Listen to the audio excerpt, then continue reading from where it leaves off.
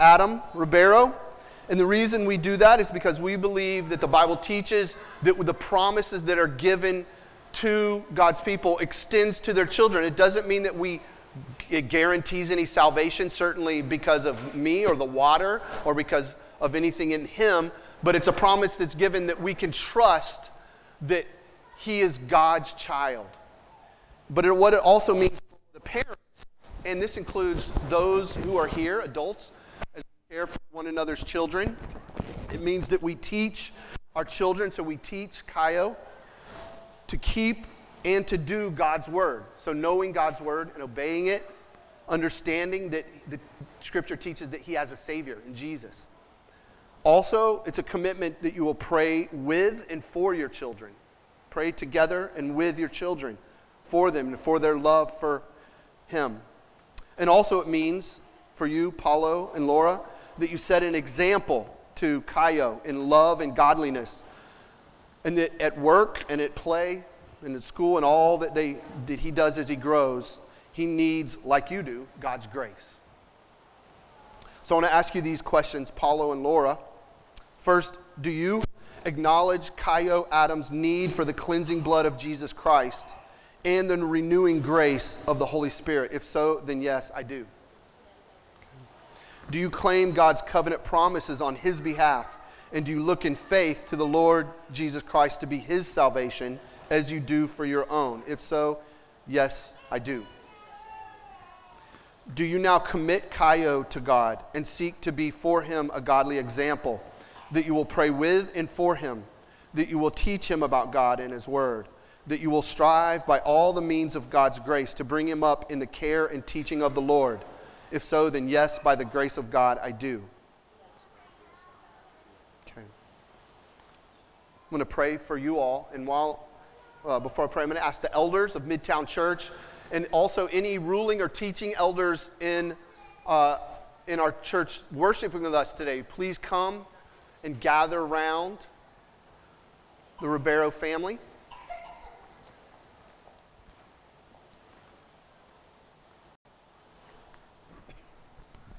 Let me pray.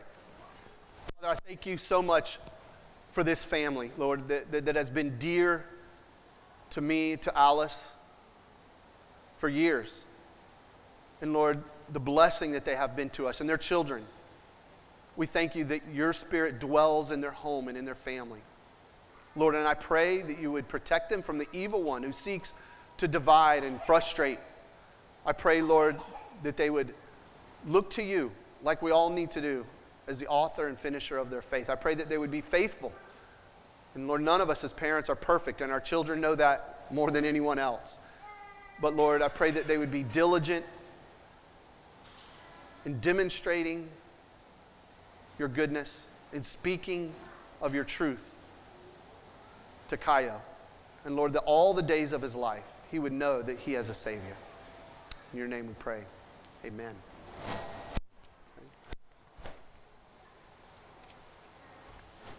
Hey, Kaio.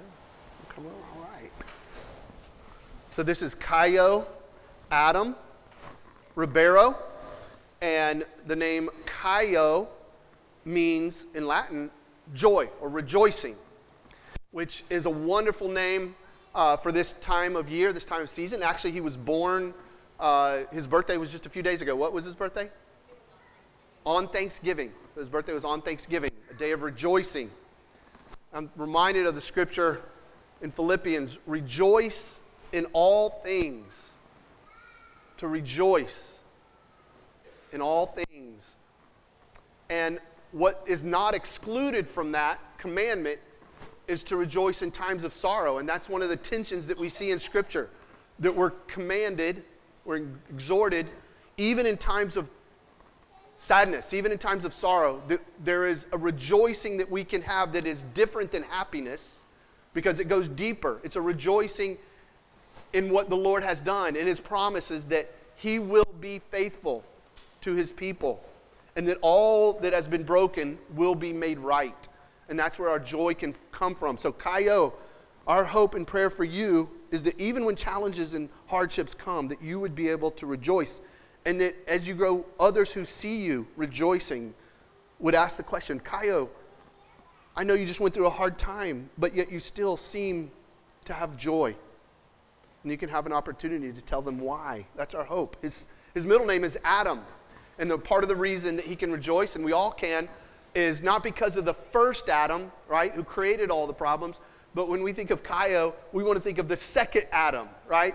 The second Adam that it talks about in Romans, who is Jesus. Jesus is the second Adam. And he has made right what Adam messed up, the first Adam. So that's our hope for you as you grow, that you would be a man who is committed to the second Adam. Kaio baptize you with this water here. But first, I want you to know, Kaio, that for you, God made the world. Did you know that? For you, God made the world. And for you, God became flesh in Jesus. And for you, God, as Jesus in the flesh, died on a cross. And for you, he rose from the dead. And for you, he is coming back again. That's good news. Kaio, Adam, Ribeiro, I baptize you in the name of the Father, in the name of the Son, and in the name of the Holy Spirit. Amen. Amen. Yes, you can clap.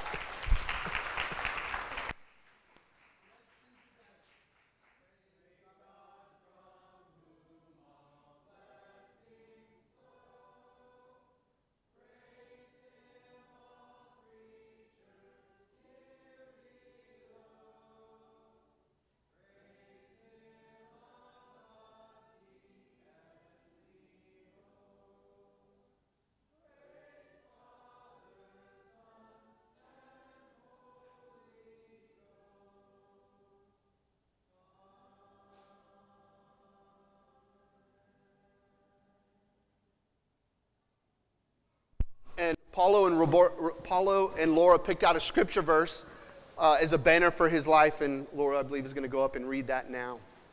So we chose Psalm 121, 5-8. The Lord is your keeper, the Lord is your shade at your right hand. The sun shall not strike you by day, nor the moon by night. The Lord shall preserve you from all evil. He shall preserve your soul. The Lord shall preserve your going out and your coming in from this time forth and even forevermore.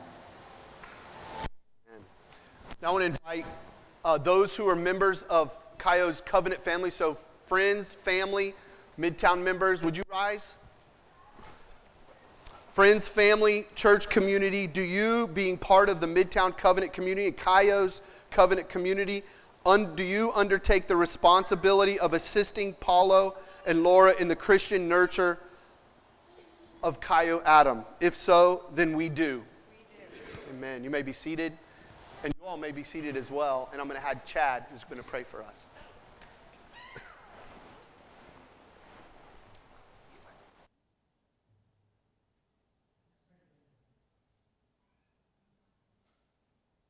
Forgive us for the ways we've hurt you, but yes, your provision for us.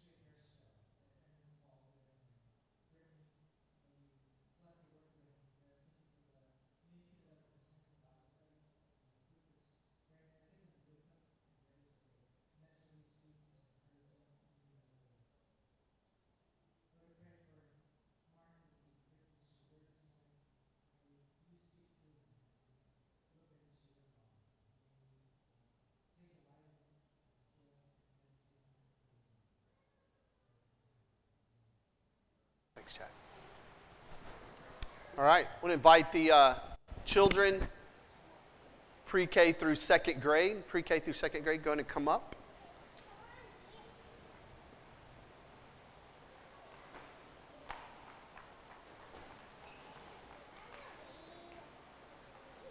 All right. Adults, what do we say to our children? Be with you. All right, go in peace, and we'll see you for the Lord's Supper. I invite those of you who are still here, who didn't go with the kids, to Deuteronomy chapter 25. Deuteronomy chapter 25. And I know that we're covering a lot of laws, and that can feel redundant and even cumbersome. But I want to remind you that the laws that are given to us, to God's people in the Old and New Testament, they're different than the laws that we have for our land in this sense. These laws reflect the character of God. They're not just telling us how to live. That in and of itself is good because God intends for us to flourish. He wants things to go well for His people. And He's given them instruction on how that would happen. But also it's teaching His people, teaching us something about who He is, teaching us about His character. As we hear these laws, this is an opportunity for us to understand better who God is. About His character, about His virtues, about His mercy, about His care and concern for the oppressed, about how He intends to hold the world to a high standard, but also extend mercy. And we see that, of course, primarily at the cross. So Deuteronomy chapter 25, we're going to go down to verse 13, and we're going to read one law and then one story. One law and then a story. First I'm going to cover the law, and then we'll go to the story. So listen to this. This is the word of God. Starting in verse 13. You shall not have in your bag two kinds of weights, a large and a small. You shall not have in your house two kinds of measures, a large and a small. A full and fair weight you shall have, a full and fair measure you shall have, that your days may be long in the land that the Lord your God is giving you. For all who do such things, all who act dishonestly, are an abomination to the Lord your God. We'll pause there. Let me pray. Father, we thank you so much that you love us. We thank you that you love us enough to give us direction and instruction, but also to reveal yourself to us, to show us a little bit more about who you are and your intentions of being in relationship with your people, with us. Help us to see this, to trust it, and also, Lord, how to apply this particular laws and this story, how to understand it and apply it to our living today. We need your Spirit to do that. In your name we pray. Amen. So, we all have been paying attention to the war in Ukraine, between Russia and Ukraine. But something I was reading about recently that I hadn't paid much attention to is that within hours of Russia breaking into Ukraine, within hours of that, there were tons of email scams, internet scams, that went out across the world, across the globe, trying to take advantage of people using the war in the Ukraine as an opportunity. Two particular categories most of these scams fell into. One was charity, and the other was romance.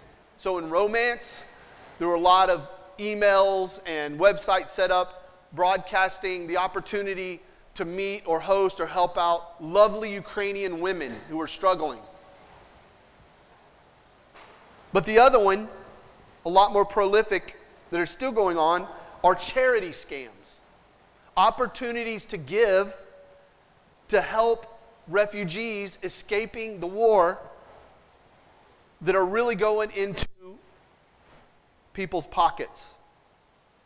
The money never makes it to Ukraine. The money instead is going to serve individuals who are using a horrible occurrence for their own benefit. One story I read recently was about a mother, Elena, and her daughter, Sasha. They were coming out of a town near the Black Sea when the war started. Her husband and son had to go to war and felt it was best for Elena and the 9-year-old daughter, Sasha, to escape.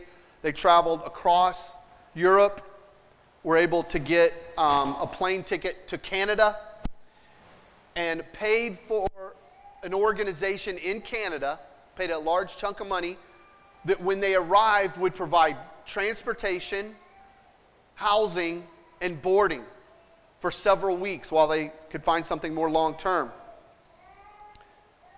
When they arrived in Toronto, nobody showed up. Nobody was there. And they were left stranded at the bus station. I think it was a train station. This is dishonorable to God. This is an abomination. This is somebody using war, vulnerability for their selfish gain. And I wish this was a rare occurrence, but this happens all the time. Every disaster has these kind of stories. And that's what God is talking about here. Moses is speaking on behalf of God here about two dishonorable actions that humans tend to take. One is dishonorable business, and the other is dishonorable warfare, or to expand, dishonorable conflict. So in the first section that we just read, he's talking about having two sets of weights. So when you went to the store in the Old Testament, if you're an Israelite, you show up and you don't see little tags on what you want to buy, on a bag of grain or a piece of meat with the price on it. What you would do is you would collect it, and the store owner would weigh it. And the weight determined how much you paid. And a dishonorable business owner could secretly adjust the weight by adding more weight in a secretive way. He could have two sets of weights, one that was true and one that was false, in order to trick his customers. And that is an abomination to God. And he makes very specific here that that kind of business transaction is not okay. And if you go back all the way to Leviticus 19, it's emphasized here. This isn't the first place it's brought up. In Leviticus chapter 19, verses 35 and 36, it says this: "You shall do no wrong in judgment, in measures of length or weight or quantity. You shall have just balances, just weights, a just ephah, and a just hin," which are ways that you would measure the weight of something. "I am the Lord your God, who brought you out of the land of Egypt. And you shall observe all my statutes and all my rules and do them. I am the Lord." He's making note, as he often does. I'm the one who brought you out of Egypt. I did that work. So when you go into the new land, I'm the one who determines how you should live. And then when it comes to business, when it comes to your dealings with one another, you do that in a right and just and fair way. Later in the book of Proverbs, many years later in the book of Proverbs, the wisdom books, chapter 11, verse 1, "A false balance is an abomination to the Lord, but a just weight is his delight." What do we learn about God?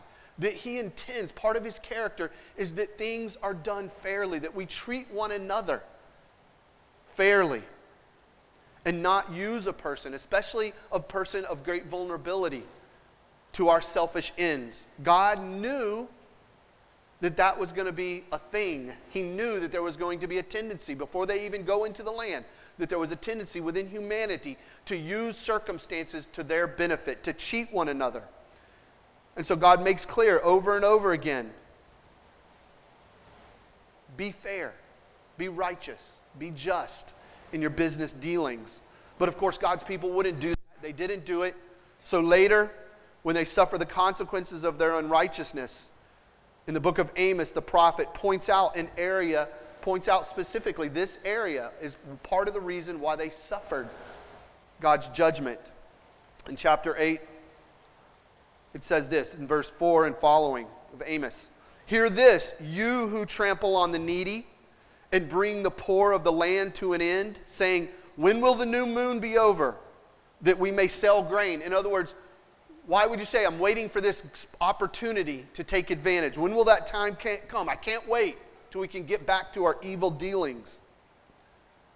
And the Sabbath, that we may offer wheat for sale. In other words, I can't wait for the Sabbath to get over so that we can start cheating people again. That we may make the ephah small and the shekel great, and deal deceitfully with false balances. That we may buy the poor for silver, and the needy for a pair of sandals, and sell the chaff of the wheat. He's condemning God's people for what they were doing, taking advantage of all people, but the ones who suffer most, who are the most susceptible to being cheated, are often the orphan, the widow, the sick, the elderly, the poor. They're the ones who receive the selfish transactions of evil business doers, business people.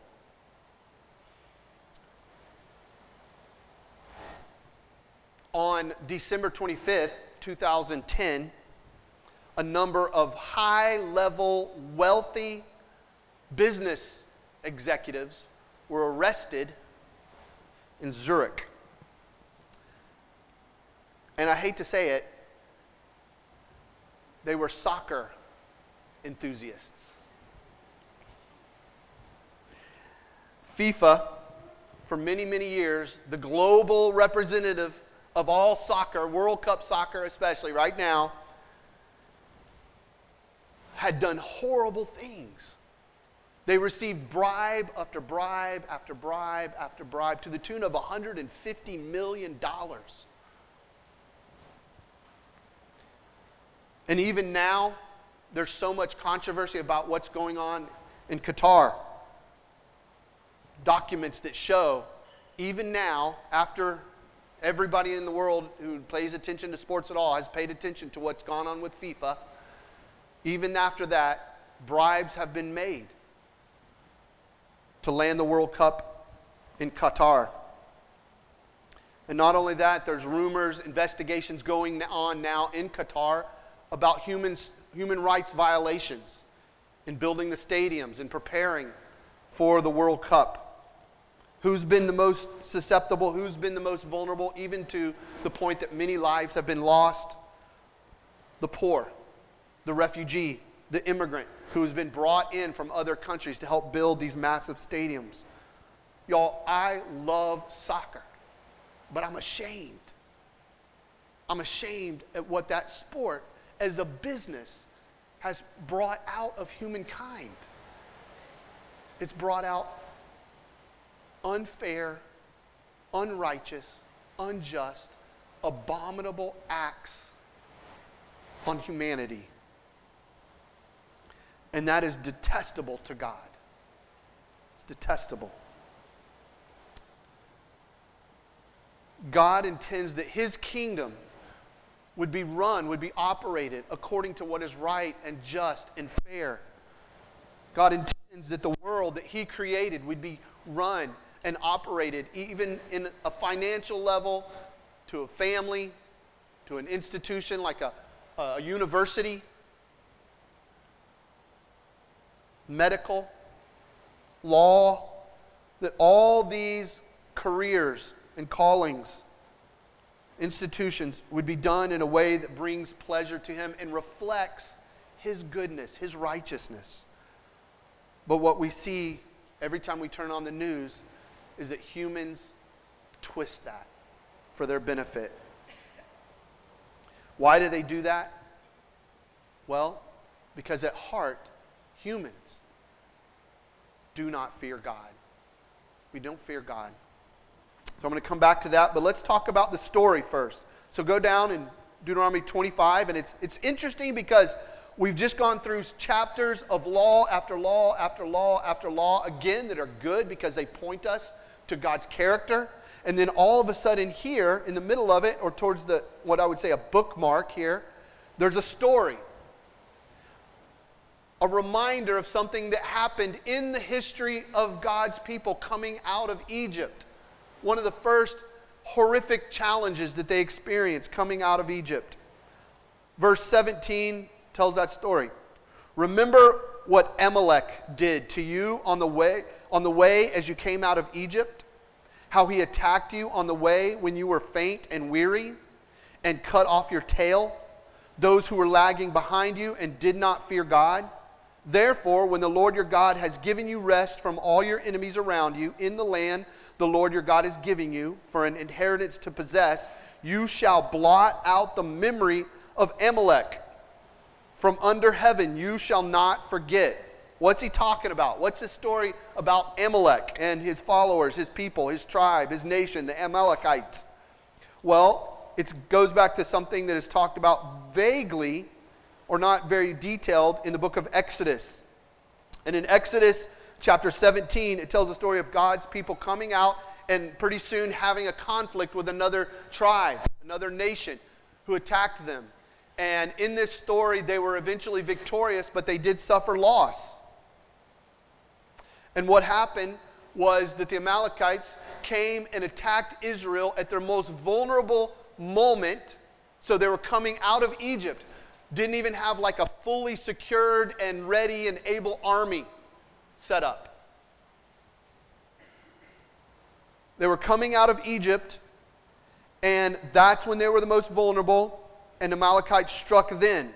But the other thing that the Amalekites did was that they struck at the most vulnerable point, from behind.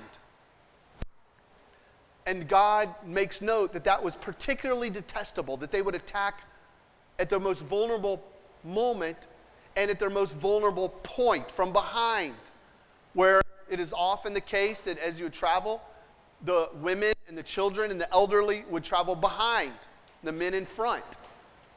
And the Amalekites attacked from behind at their most vulnerable position. Amalek was taking advantage of Israel at their most susceptible, and again, that word vulnerable, moment. We went to Arkansas to have Thanksgiving with my papa. He's 99 years old. He still gets around, but he's old. We're in Bella Vista, Arkansas, and every year that we go, he shows his age just a little bit more.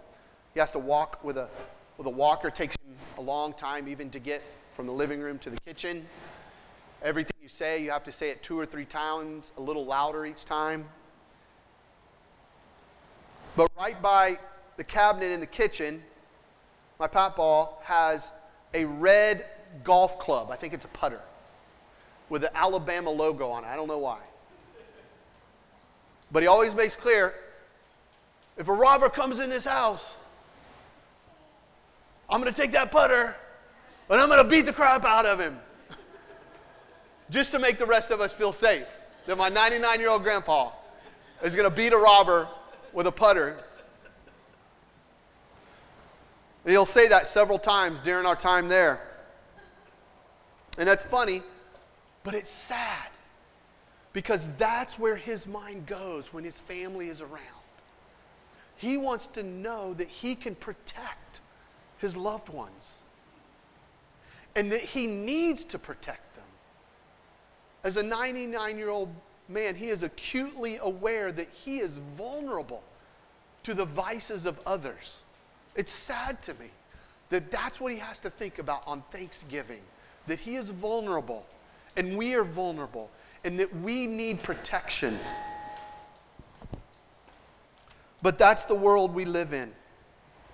A world where people will take advantage of women and children and sick and elderly.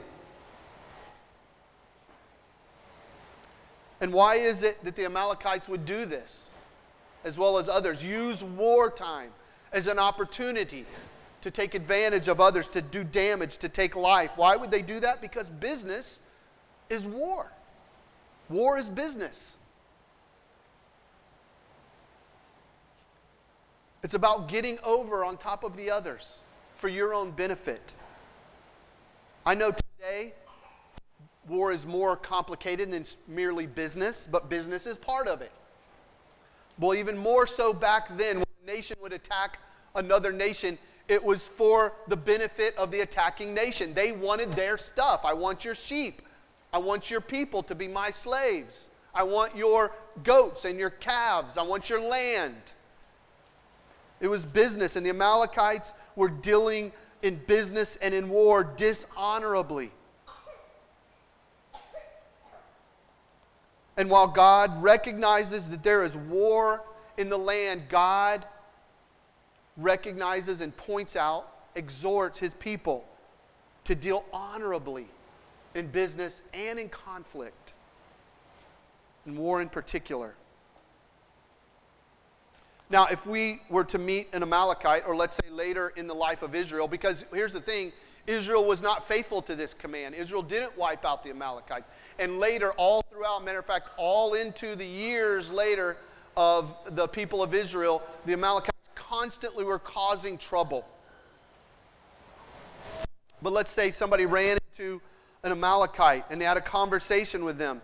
And they say, you know, we're supposed to wipe you out because of what Amalek did. We're supposed to, you're not supposed to be around here. We're supposed to take you out because we remember what your people did.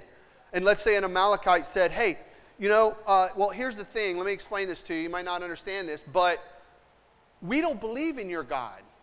So that's cool for you if you believe that. But see, as Amalekites, we believe something very different. We have a different God, a different religion.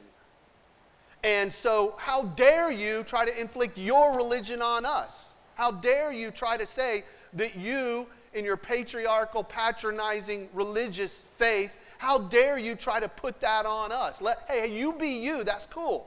But you got to let us be us, right? Well, here's the problem. That sounds good. That tickles the ears of our culture today. But here's the problem with that. That God's laws are meant for everybody. God's laws are not just meant for the Israelites. God's laws are not just meant for the followers of Yahweh and those who have bowed a knee to Jesus Christ. God's laws, God's ways are meant for the good of all of humanity. We cannot fall into this idea that the ways of God, the goodness that God intended, by demonstrating his character, protecting the weak,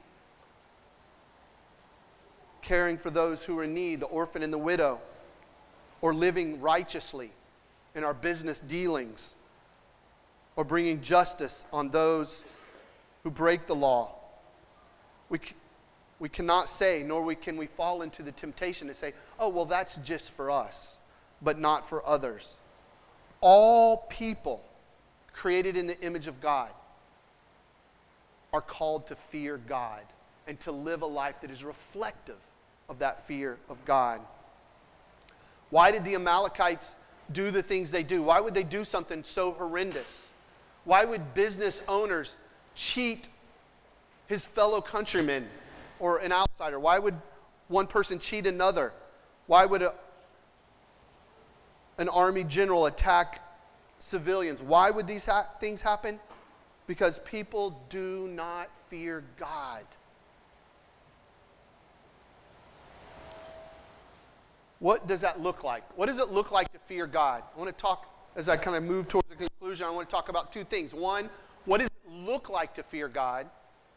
And how can we grow as followers of Jesus, living in a war where there is business and where there is war? What does it look like for us as teachers, as parents, to fear God? And how do we grow in our fear of God while the world is watching? Well, I'll tell a story about what it looks like to fear God. This woman, Elena, from Ukraine, and her daughter, Sasha, they were in Toronto staying in a train station for 3 days, stuck, no money, nobody to help out. Finally, in an act of desperation, she typed up on Facebook of their situation and just said, "Can anybody help?" And a software developer happened to see it. And so he contacted her and said, "We'll take you in." Already a family of 6 people.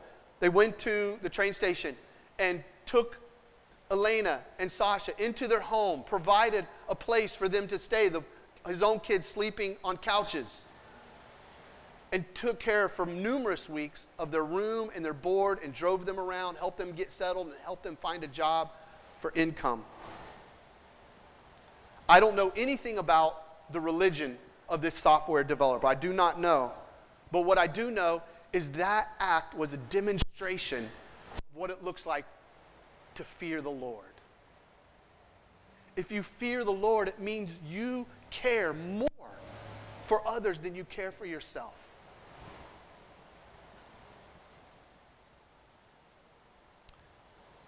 How are you doing at demonstrating a fear of the Lord? If you're like me, you struggle with it. You struggle with it. Because I know when there are opportunities to serve others, when I hear about others' tragedies, and I have an opportunity to help, to serve, the first thing that comes to my mind is, what scam is going on here? And it's good to be wise as serpents, as gentle as doves, right? We got to be both. But instead of going and investigating, of checking it out, I just can write it off and say, well, it's probably a scam. Fear of the Lord looks like striving to demonstrate His character of caring for those who are vulnerable and weak in our business dealings, in our conflicts, in our living. So, my challenge to us as we approach Christmas, as we approach the birth of Jesus, is to grow in our fear of the Lord. What does it mean to fear the Lord? Now, some may say, well, that's not talking about like, I'm scared of God. Well, that's not only part of it. That is part of it. It is a definite sense that God is someone to be feared. He is holy, He is righteous, He is just, and we are not. But it's more than that. It's a love connected to the fear. The language that is used to describe the fear of the Lord is often wrapped in the language of worship. It means we're called towards reverence, to revere God above all things, to fear Him more than we fear death, more than we fear the opinions of others. And we need to grow in that fear.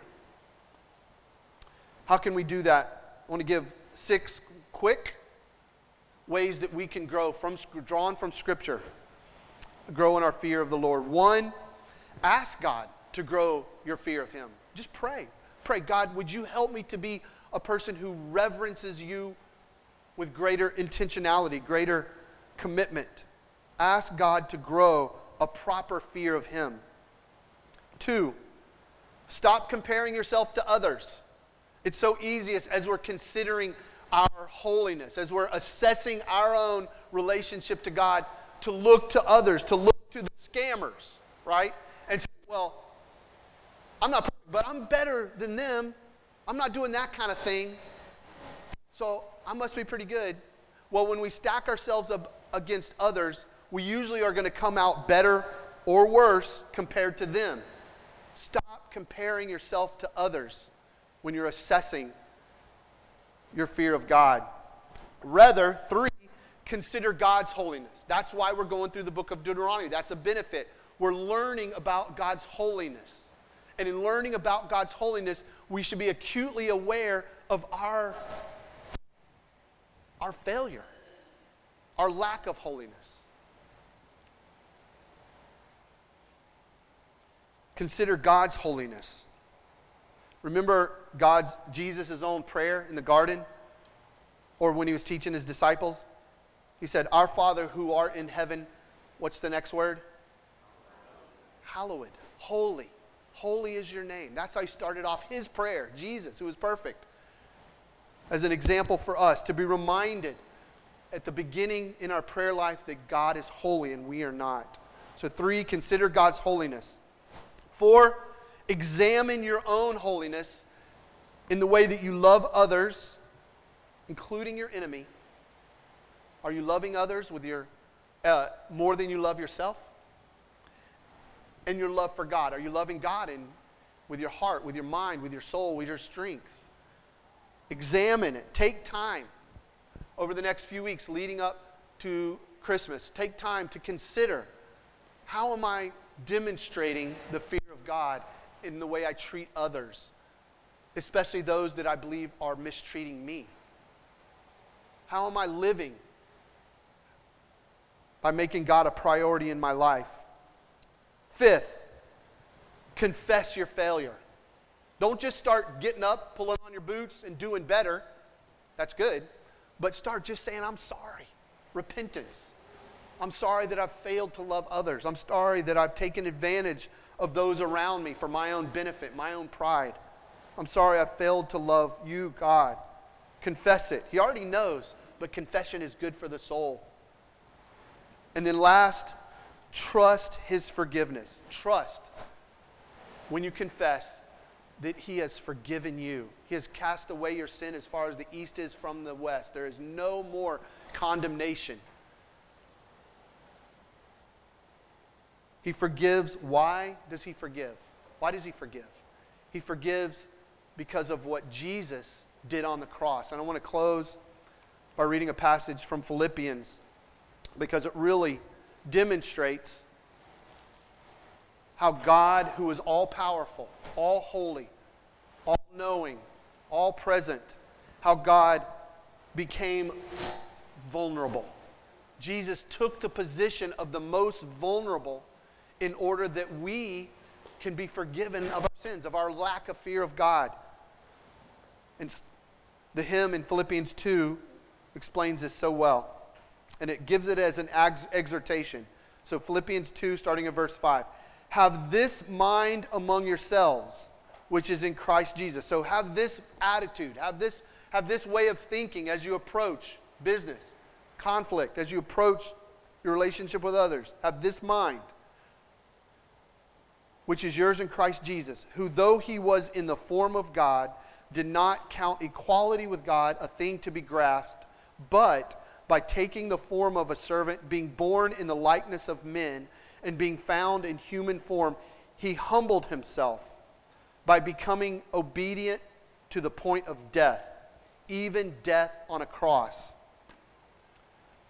The language there in verse 7 that I read is He emptied Himself, literally means this: He made Himself nothing. Jesus became like nothing in order that we would be forgiven of our lack of fear of God. That's the gospel. That's good news. That's why we can celebrate, because so much has been done for us. We are vulnerable, but Jesus brought Himself to a point of greatest vulnerability in order that we could receive the forgiveness of our sins and the glory of the love of the Father. Let's pray. Father, I thank You so much that You, in seeing us as Your people, in our failure to fear You, Lord, You didn't leave us in our state of depravity, leave us in our state of false courage. But Lord, You reminded us that we fall short of Your glory, and that You saved us through the work of Your Son. His righteousness has been given to us, imputed to us, that we could come before Your throne and we are welcome at Your footstool. We thank You for Your mercy. Thank You for Your grace. Thank You for Your character that is steadfast. Jesus, in Your name we pray. Amen. Amen. I'm going to invite you now to stand and gather in a circle around the chairs, and we'll have the Lord's Supper.